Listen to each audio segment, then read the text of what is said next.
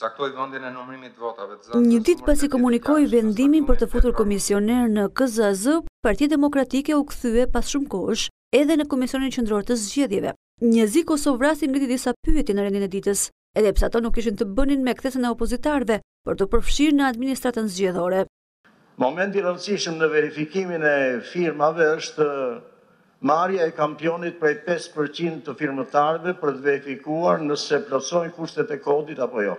Nën kryetari i KQZ-s Denar Biba i propozuar nga Partia Socialiste, për herë të parë ngre pretendimin se Partia Demokratike, si parti që nuk është pjesë e zgjedhjeve të 30 qershorit, nuk mund të ketë zënë në diskutimet e KQZ-s. Duke mos qenë subjekt zgjedhor, interesi juaj në lidhje me atë çfarë po ndodh këtu është një me gazetarët apo me çdo qytetar tjetër. Ju nuk keni një interes të posaçëm. Përputhje me opinionin tuaj apo me kodin zgjedhor, unë nuk duhet jem këtu?